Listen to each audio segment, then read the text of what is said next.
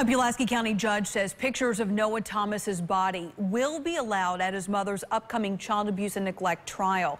Ashley White's defense team filed several motions asking that pictures of Noah's body in the septic tank and during the autopsy be excluded from trial. White's lawyer says the photographs are irrelevant to the charges and would only inflame the jury. The other motions asked for information about the seizure of marijuana in White's home and that each prospective juror be questioned individually before trial. The judge denied all motions. Noah's father, Paul Thomas, is set for trial in March.